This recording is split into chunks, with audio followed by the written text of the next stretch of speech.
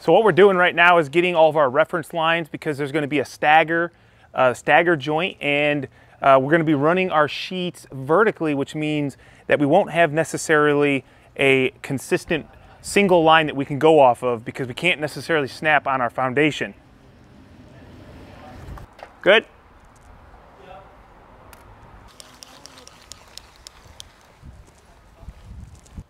Good? Perfect. So what we did was we used our soffit nailer as our consistent point, because we knew the foundation had some variances, so we didn't want to go with the foundation up. We're going to actually mark from the soffit down, and now that we have these two lines established, we can use them to get measurements so that we can cut the pieces that have to be at the bottom. So there'll be a 4-foot piece and then an 8-foot piece, and that's going to go the whole way down. So we're going to go 40 inches, Greg. Your way? Just a hair? Top or bottom, middle? The two. The top two. Yeah. I could probably come back your way just a hair. So one of the things we did when designing the structure was, knowing that we were going to use sheathing, we wanted to also design the layout so that we could be as efficient as possible. And for the most part, we're going to have almost little to no waste on this building. The back wall is about 14 inches taller because of the grade with the foundation. So we've got to cut these first ones down to 40 inches, and then also 88 inches. So we've got a nice 4-foot stagger. And definitely going to use the track saw.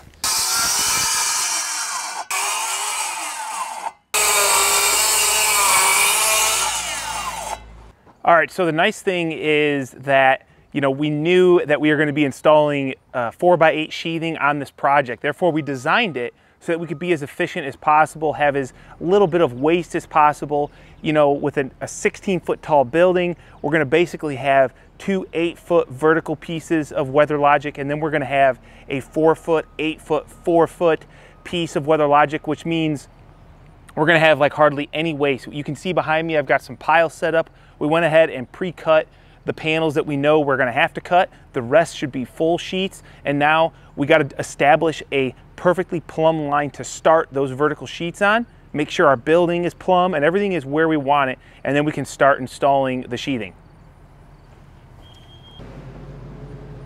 Oh yeah, and if you're wondering, whenever you're doing projects with big companies, which they're sponsoring this, I'm recording some content for them, which I'm very thankful for. My client is very thankful for, because they're gonna get an amazing product.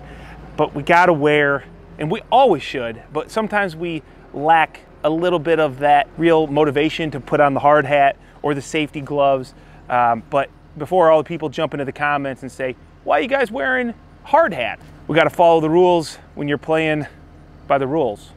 So we've got this 2-foot line marked, and the reason we did 2 foot is because when we run our vertical LP siding, those pieces are 16 inches. If we started with a full 4-footer, then our 16-inch spacing on our vertical siding would line up right with our sheets, and we don't want that. We want a nice overlap, just because I think it'll be a better end result. So we're going to start 2 foot in, which should allow all of our vertical siding pieces to go over top of a joint. And I'm just going to go ahead and set up my 300G, get a nice plumb laser line, and Greg is going to try to find it up there, which I can see it, Greg.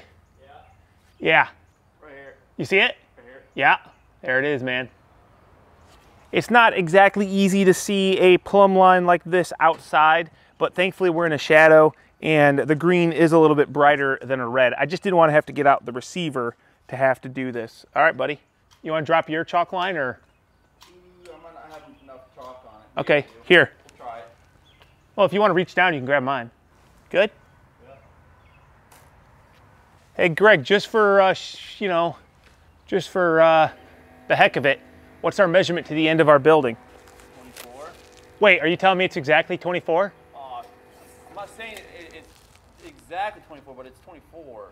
Okay, so good. Our building is plumb, so now we can start going ahead and running some, you know what I didn't do? What? Put a battery in my gun.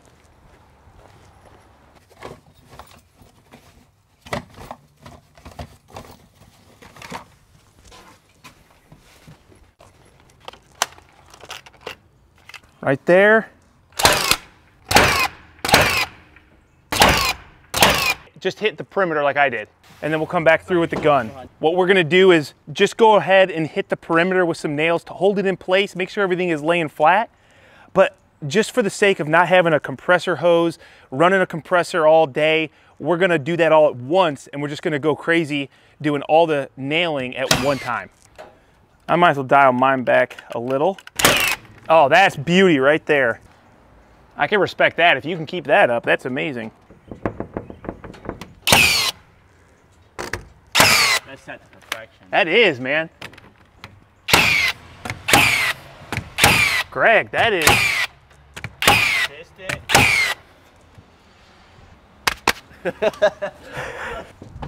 That's better. So what we're gonna do is use shingle nails, which have the proper spacing. So you gotta make sure you space your sheathing on all sides. That way you don't get in problems, or you don't have any problems with expansion on your sheets. So you can see here, we're just using a nail here to get our proper 1/8 inch spacing along all edges. And you might be saying, well, that's a pretty big gap. Don't worry, well, this is all gonna get tape sealed, and it's gonna be air and waterproof.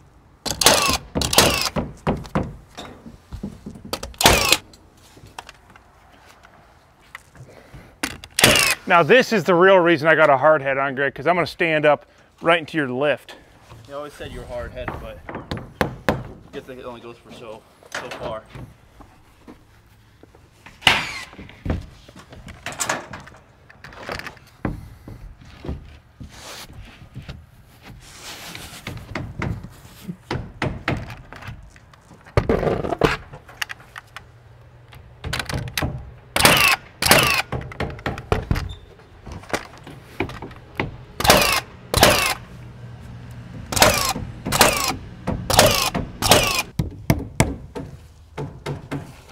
This stuff really does go up pretty darn quick, and what's really nice is that all we're gonna have to do is nail this off and run our tape on the seams, and that's it, no house wrap, and we've got our WRB and our structural panel all in one. Other nice thing is these aren't that heavy. No, they're not. Hey, wrong one. Wrong one? Wrong one, yep. This is your 88. Oh, it is? Yeah. Oh, we'll save that for right here then. Some don't make sense. Blame that on you, Greg. I'll take the blame. Yeah.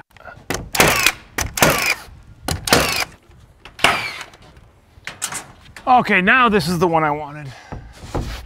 Yes.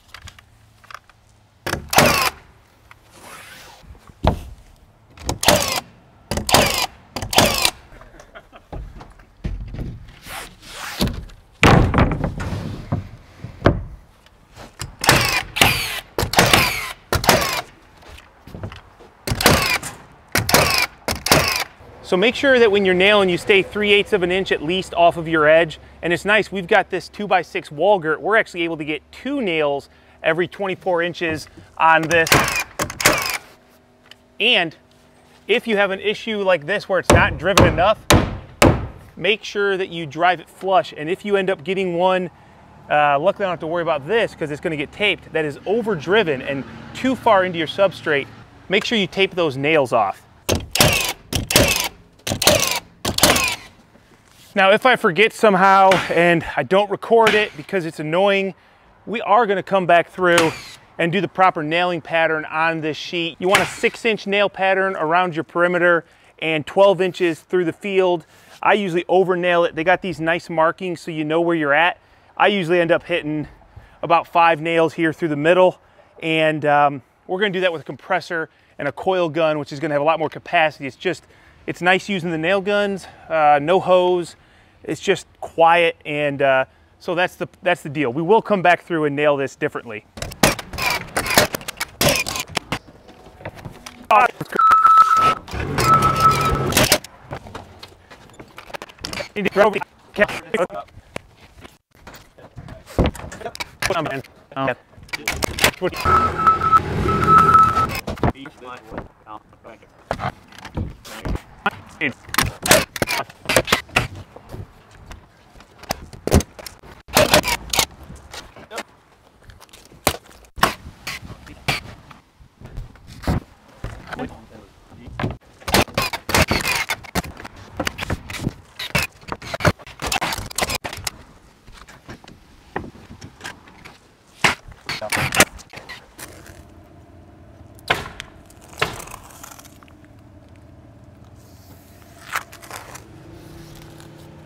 Now really the tape is probably the most important part, because this is what's going to give you that finished air and water barrier.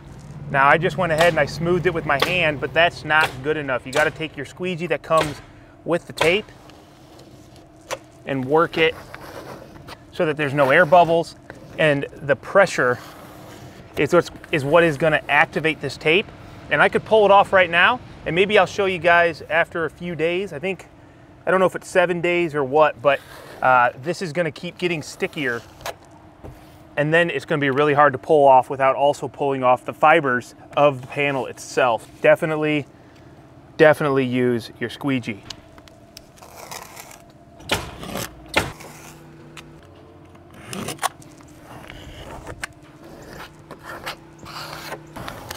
I like to just work out from the middle and then go either way. Make sure you're working your bubbles out, and that stuff's gonna lay nice and flat.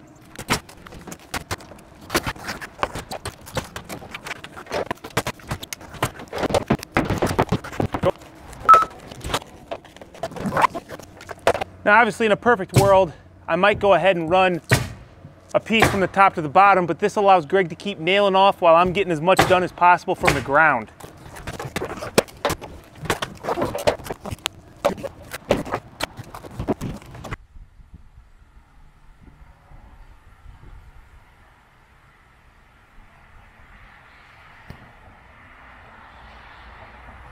Oh no, my ISOtunes. What happened? I don't know, his case was on the ground getting trashed. That's all right, tough as nails, man. Where's the case, dude? Break your ISOtunes, you just go to ISOtunes.com and pick out whichever ISOtunes you like, and then... But I don't want to pay full price for an ISOtunes. You don't have to, that's the great thing. When you get to the checkout, you type in the code RRB in the discount bar, and then you... RRB10? RRB10. And then I could save $10. $10, yeah. That's not a bad deal. RRB10 for the discount code. I better remember that, Greg. Thank you. All right, so I'm cutting a sheet that's going to go up the gable end, and really I only need one dimension because I'm just going to use simple math to figure out my other side. Greg gave me a dimension of 81 and 7/8. For all intents and purposes, let's just say it's 82. This is a 4-foot wide panel. I have a 412 pitch roof. Therefore, from 82 over 4 foot, I got to drop it down 16 inches. And I think that's pretty darn simple. So that is 6'10". I'm going to go 5'10" minus 4 more inches. That's just how I like to do it, because I know 3 foot is 1 foot, or 12 inches in this case. And then I just got to go 4 more inches, because we're used to doing our 3-foot steel. So it's always easy on a 412 to just drop it 1 foot with a steel panel. These are 4-foot panels, therefore I got to go 16 inches. So back, so I don't get confused, that was 82, which is 6'10". I'm going to go 5'10" and another 4 inches, which is 66 inches, or 55 and 7/8 if I'm going to try and be perfect. And we don't want it to be too tight. In fact, I'm even going to take the line on that so that I don't have any tight joints at the very top where my roof purlins are. And I know a lot of people are going to say, just snap a line, you don't need a track saw, all that rigmarole. But personally, I think that even setting this up, you gotta come from your side, sorry. Even from setting this up, it's still easier just to run a track saw, and you get a nice perfect cut without any real effort once the measurements are done. Okay. Run it, bruh.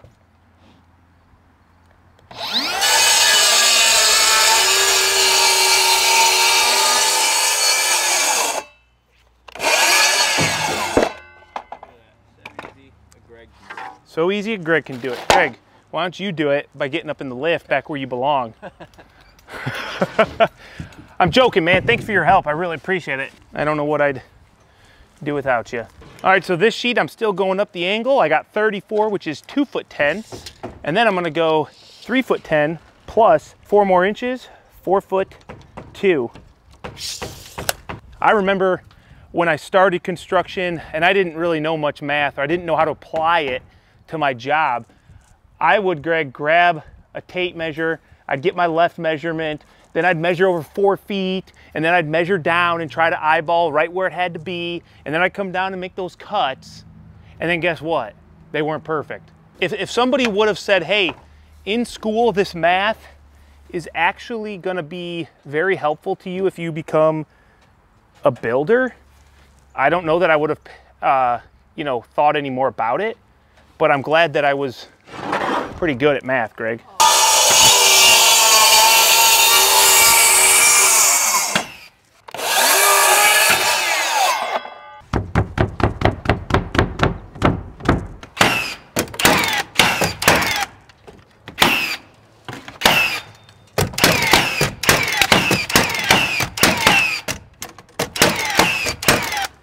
You set me a nail and help me get this one sheet, and then I can finish these bottom ones, start taping. Oh man, oh, I didn't see that coming. The wind catch it or what? I think it's stuck actually to this sheet.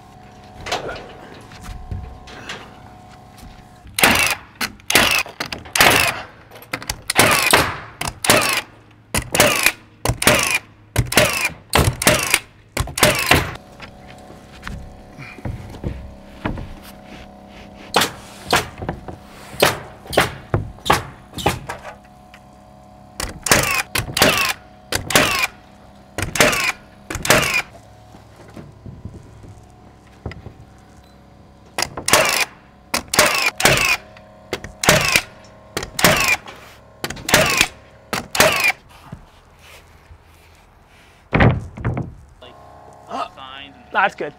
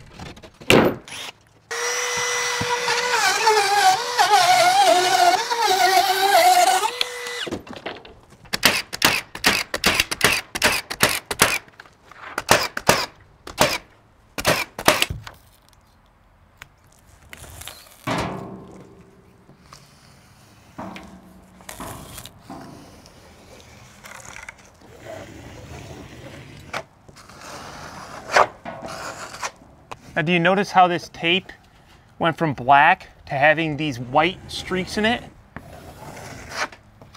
That is how you're going to know that you successfully squeegeed the tape.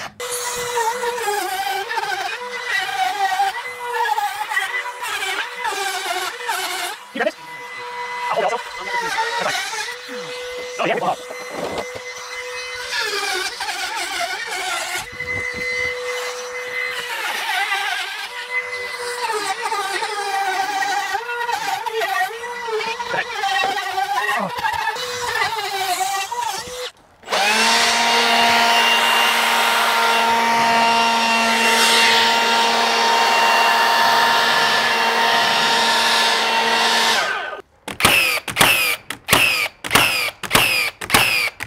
Well, that's the end of day one of installing the WeatherLogic, which in my opinion is the first step here on building this building, totally different than anything you guys have seen us do as of yet on the channel.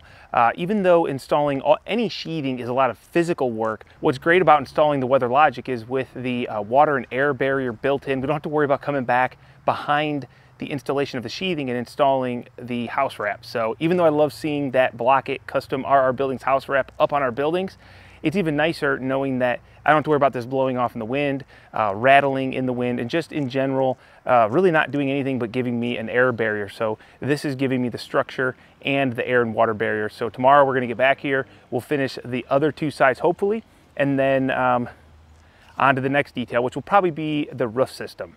Please hit that subscribe button if this is something you guys want to follow along with. If not, no big deal. Maybe you'll come back and watch another video. Thank you for your support, and we'll catch you on the next one.